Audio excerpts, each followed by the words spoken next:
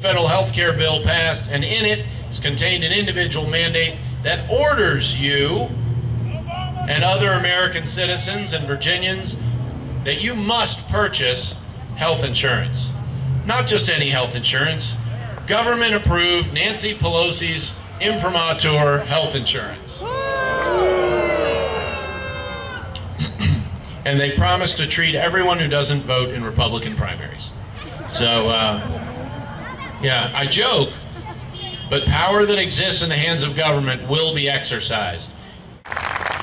So when the federal government passed that health care bill and required each of you all and many others to purchase health insurance or face penalties, it conflicted with Virginia's Health Care Freedom Acts.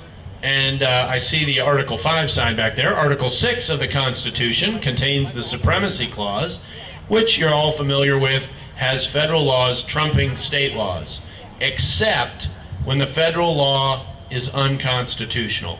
And we assert in Virginia asserts that this bill is unconstitutional because the Congress doesn't have the power under the Commerce Clause to compel you to buy a product from another American or a company. They can't do it. And we believe the courts are going to uphold us. They're there to protect the Constitution. They don't always do it, but I think they will here. And let me boil it down to a non-legal explanation for you. If you're the judge, think about what you're being asked to do, because this is unprecedented. There is no example in our history where in the name of regulating commerce, the federal government has been able, not that it's even tried, they have never tried to order us to do something, to buy a product. If you're the judge, it isn't just that you have to rule against Virginia. You have to rule against 18 other states in Florida, and you have to be ready, willing, and able to say that ordering Americans to buy a product from somebody else is allowed under the Constitution.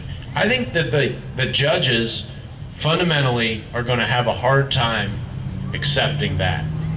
They're going to have a hard time accepting it. It's unprecedented because no Congress has ever thought before that they might have this power, that they've never tried this before. The fact that it's never been done before is evidence that Congresses before this one knew they couldn't do it. They knew they couldn't do it. This has never been done before. The debate in the courts is going to range over the entire 221-and-a-half-year history of the Constitution.